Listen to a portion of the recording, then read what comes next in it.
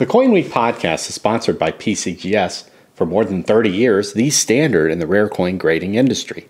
Celebrate the 75th anniversary of the end of World War II by getting special limited edition inserts on your V75 Privy Mark, World War II coins, and World War II 75th anniversary medals.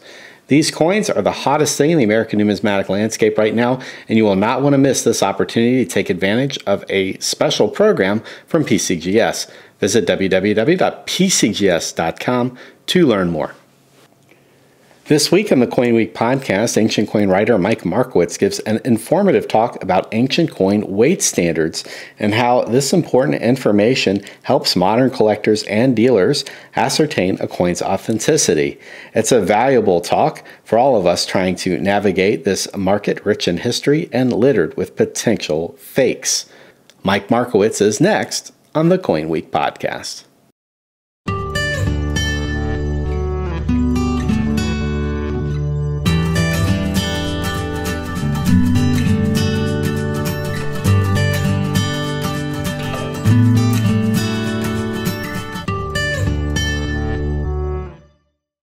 This is Mike Markowitz for CoinWeek. I'd like to talk about a heavy subject today, ancient weight standards and why they matter for coin collectors. When we're trying to determine whether an ancient or medieval coin is authentic or not, one of the first questions an expert numismatist will ask is, what does this thing weigh? If the weight is all wrong for the type or for the era of history, that's pretty strong evidence that there's something wrong with the coin. The little digital electronic scale has become an essential accessory for most serious ancient coin collectors. Most ancient mint authorities were pretty fussy about the weight standards they used, so it's useful for collectors to know something about the history of metrology, the study of weights and measures. It turns out that people are really not very good at estimating or comparing the weight of small objects. Before the rise of market economies, people measured things mainly by volume. A handful or a heap or a bushel or a cartload was close enough. The need to weigh small things very precisely is something that emerges fairly late in the history of civilization. There's two kinds of commodities that require precision weighting: strong drugs and rare spices, and precious metals and gemstones. The pan balance was probably invented around 3000 BCE in Mesopotamia to facilitate trade by weighing small objects against accepted standard weights. There's a famous illustration in the Egyptian Book of the Dead from around 1285 BCE that shows the weighing of the heart. The god Anubis beside an enormous pan balance. If the heart of the deceased in one pan balances a feather in the other pan, it's judged to be free from the weight of sin, and the deceased is welcomed into the afterlife. Ancient commercial weights made of stone or bronze, lead, or glass survive in considerable numbers, and they often appear as collectibles in major numismatic auctions. On some Roman coins, we see a female figure holding a pan balance. That's justice, justitia, or equity, aequitas, the personifications of those abstract principles. There's a little picture of a pan balance that appears on every American banknote as part of the Treasury Department seal. Let's talk about the Babylonian weight system. One of the earliest weight standards, and one that eventually becomes very important for ancient coinage, is the so-called Babylonian system, which seems to have first emerged under the Akkadian Empire, which rules Mesopotamia, what's now Iraq, from 2334 to 2154 BCE. The Phoenicians, who were the great international trading people of the ancient world, adopted Babylonian weight standards, and they transmitted them in turn to the Hebrews, the Greeks, and many other people who modified the system in various ways that we'll talk about later. This was what we call a sexagesimal system. Don't get excited, that has nothing to do with sex. It's based on multiples of the number 60. The reason we still have 60 seconds in a minute, 60 minutes in an hour, and 360 degrees in a circle, we can thank the ancient Babylonians for that. The basic weight unit in the Babylonian system was a barley grain weighing about 150 milligrams. For comparison, a standard aspirin tablet is 350 milligrams. 180 barley grains, 3 times 60, equaled 1 shekel, about 8.4 grams or 1/3 of an ounce. For comparison, a U.S. nickel coin weighs exactly 5 grams, and the current British 10 pence coin weighs 6.5 grams. 60 shekels equals 1 mina, weighing about 504 grams. 60 mina equals 1 talent, 30.2 kilograms or 66 pounds and 9 ounces. 1 talent was sometimes described as the maximum practical load for a donkey to carry. The sacred menorah or lamp stand and its accessories in the Temple of Solomon in Jerusalem was specified to be made from 1 talent of pure gold. Exodus chapter 25, verse 39. Now, depending on the climate and the fertility of the soil, barley grains, when dry, can vary widely in weight. So this might account for the proliferation of different standards for the weight of the shekel.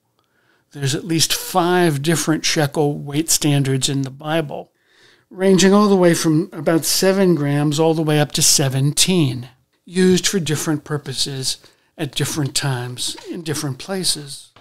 When coinage comes into wider use in the Near East, probably the best known shekel coin was the shekel issued by the Phoenician trading city of Tyre on the coast of Lebanon. It was struck from very pure silver, so it was widely accepted in trade. It weighed about 14.4 grams. These coins bear the head of Melkart, a local city god the Greeks identified with Heracles. On the reverse, we see a standing eagle with a Greek inscription around it that translates as "Of Tyre the Holy and Inviolable." And there's a date in Greek numerals beginning from 126 BCE as year 1, when the city began issuing these coins. Another very famous shekel coin was issued by the Jewish rebels who rose up against Roman rule in the year 66. The obverse of the coin shows a ritual cup with the Hebrew inscription "Shekel of Israel," and a date that starts with year 1 as 66. Year 5 coins from the bitter end of the rebellion are extremely rare. The reverse of the coin is a pomegranate branch with 3 buds.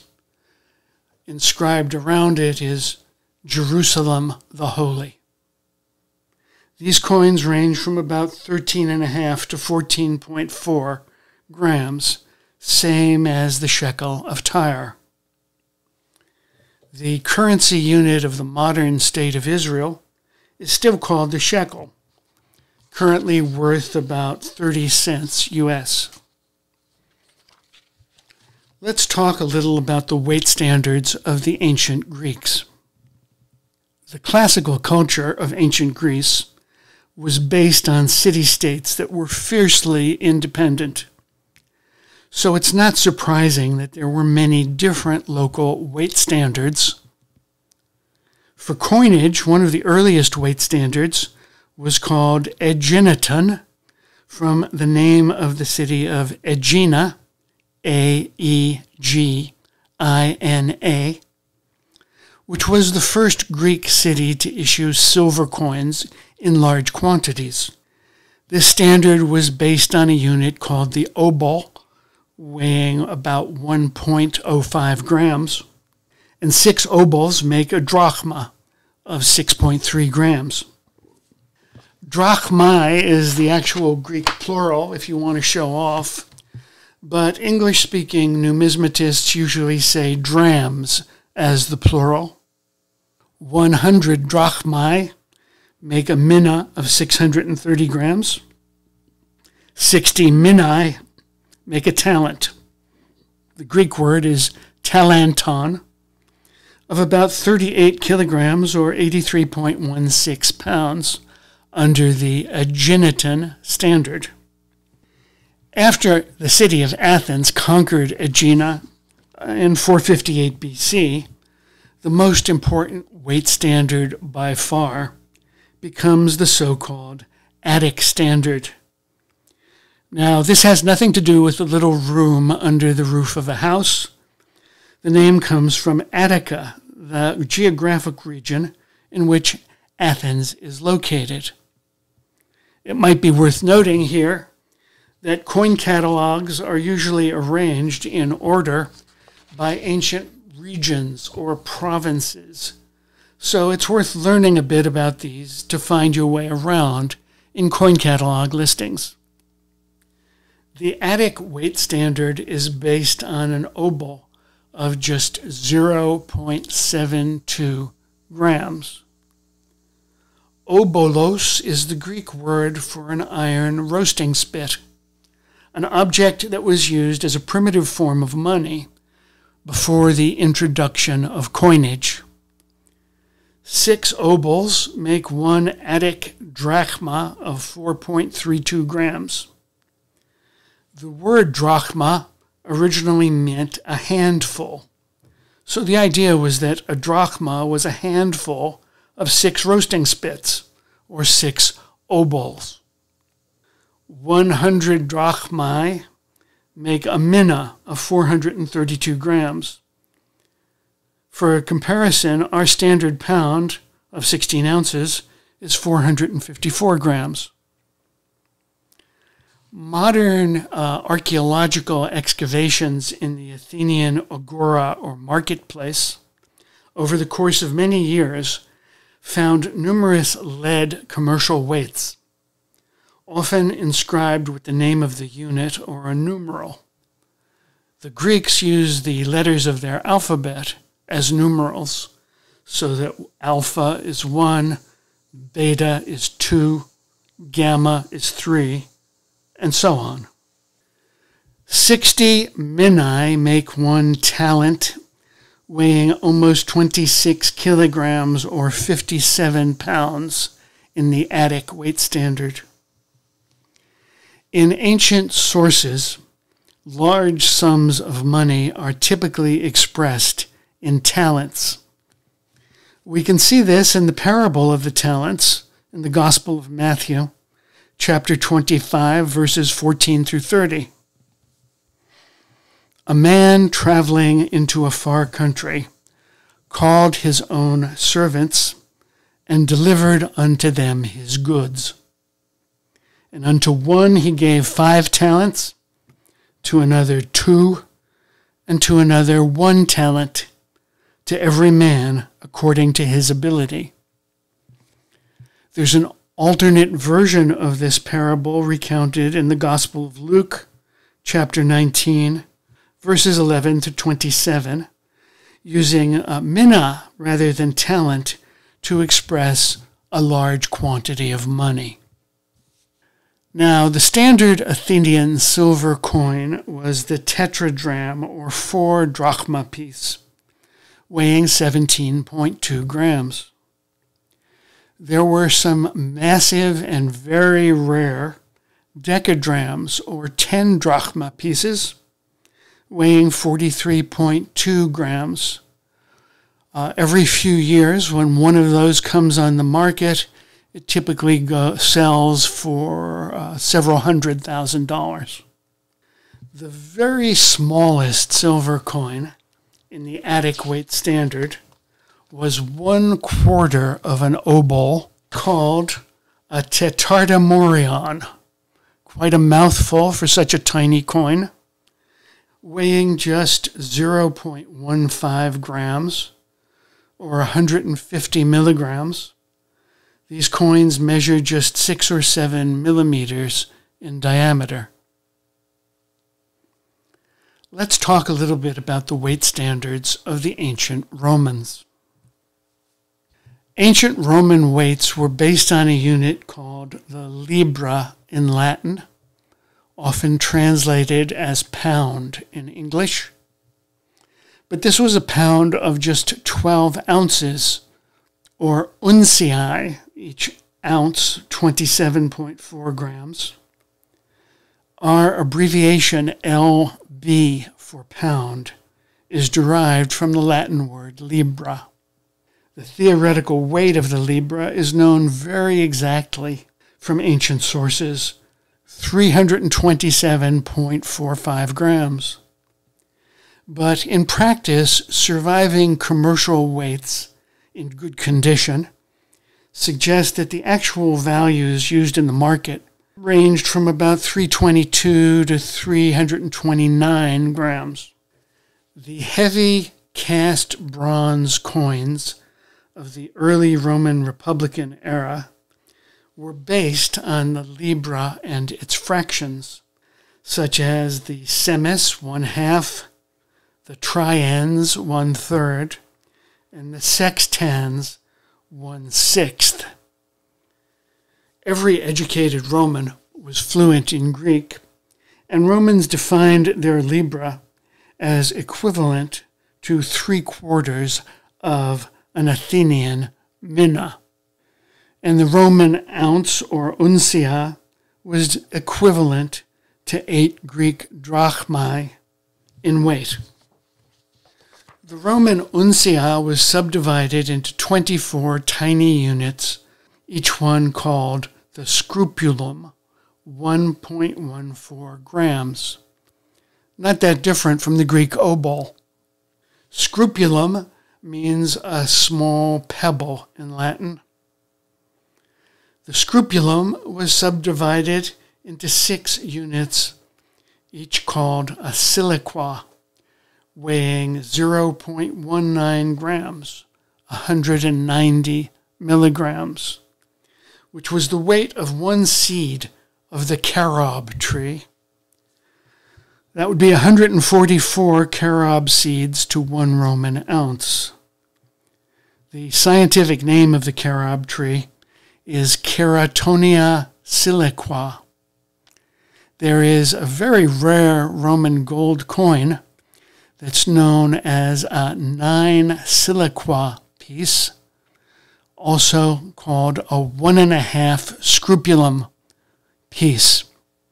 We don't know why it was issued, but it only circulated for a short time in the 4th century.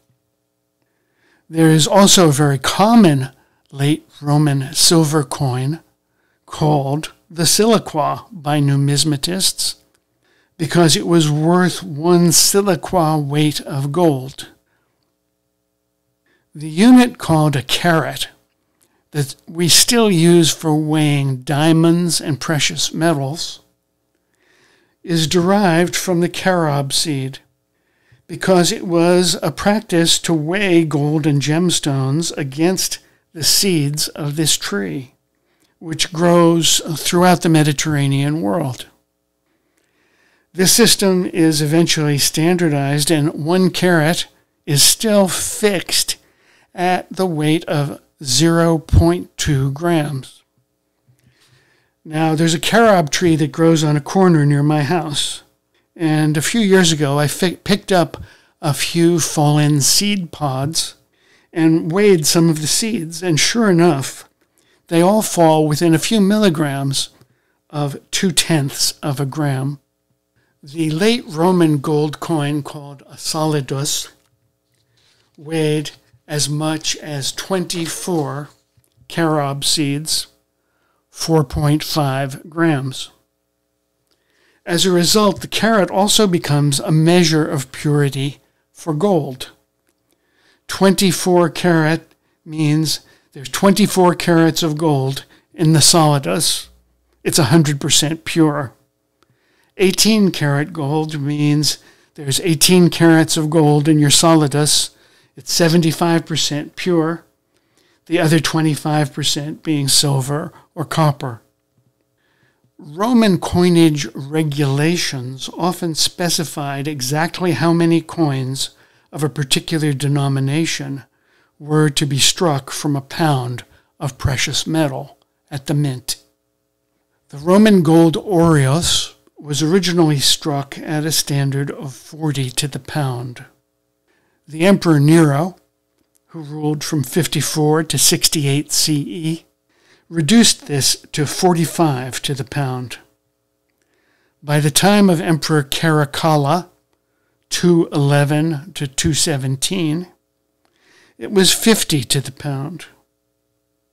Emperor Diocletian, who ruled from 284 to 305, made the standard 60 to the pound.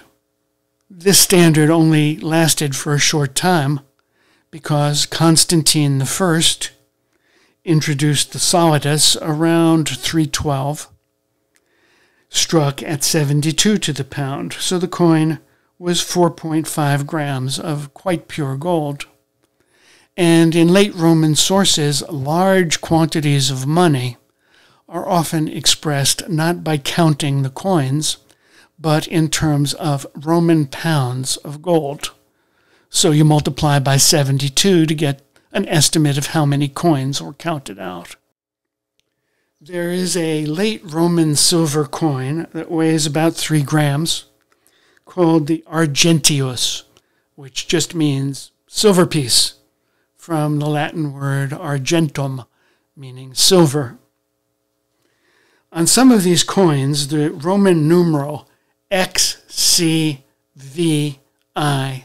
meaning 96, appears in big, bold letters surrounded by a wreath across the reverse of the coin. This told the users that 96 of these coins were struck from 1 Roman pound of silver. Let's talk a little bit about weight standards in the medieval era. After the collapse of the Roman Empire in the West in the last quarter of the 5th century, there was a breakdown of trade and urban economic life. Without a strong central authority to enforce uniform market weight standards, a variety of local standards sprang up based on traditional tribal units. Many of these were based on the weight of 1 grain of wheat, a dry grain of wheat taken from the center of the ear. And traditionally, 4 grains of wheat were equivalent to 3 grains of barley, or 1 carat. There's a modern weight system called the apothecary weight system, once used by druggists, which is close to some of these medieval standards. In the apothecary system, the weight of 1 grain is equivalent to 64.8 milligrams. 1 grain is a very small unit. The silver English penny, or sterling, was specified to weigh 32 grains of wheat. And this unit is called the penny weight, equal to 1.55 grams. 20 pennyweights make the ounce, and 12 ounces, or 240 pence, make a pound. There's an important medieval weight unit that was often used to express large sums of money, and this was the mark, defined as half a pound of silver, or about 234 grams, although this varied from place to place. The troy weight system, which we still use today for weighing precious metals, is ultimately based on Roman weights as modified for use in the medieval world. The price of gold and silver are still expressed in dollars or UK pounds or euros per troy ounce, even in countries that use the metric system for most other purposes. A troy ounce is 31.103 grams approximately, about 10% more than our standard ounce. Now, the name Troy has nothing to do with the Trojan War. It's said to derive from the city of Troyes in the Champagne region of central France, where a great international trade fair was held every summer, beginning in the 12th century. If you'd like to know more, here are a few references that I found helpful in understanding this subject. Algernon Berryman, Historical Metrology, New York, 1953. Arthur Klein, The Science of Measurement, A Historical Survey, New York, 1988. Ian Whitelaw, A Measure of All Things, The Story of Man and Measurement, New York, 2007. For CoinWeek, this is Mike Markowitz. Good hunting.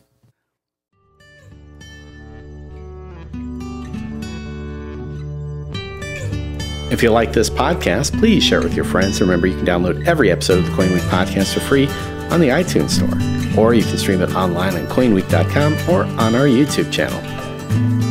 For CoinWeek, I'm editor Charles Morgan. Until next time, happy collecting.